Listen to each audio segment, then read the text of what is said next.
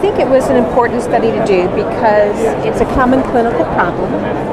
Patients with fibromyalgia often have depression, and they often need to take an antidepressant for their depression. But many of these patients still have pain.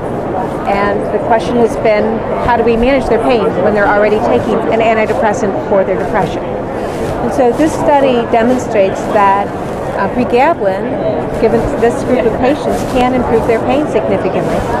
And also it was safe and tolerable.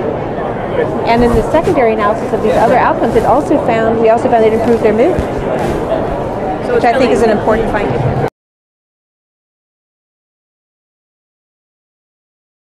So I think it is a safe and tolerable thing to do to give a patient Pregabalin.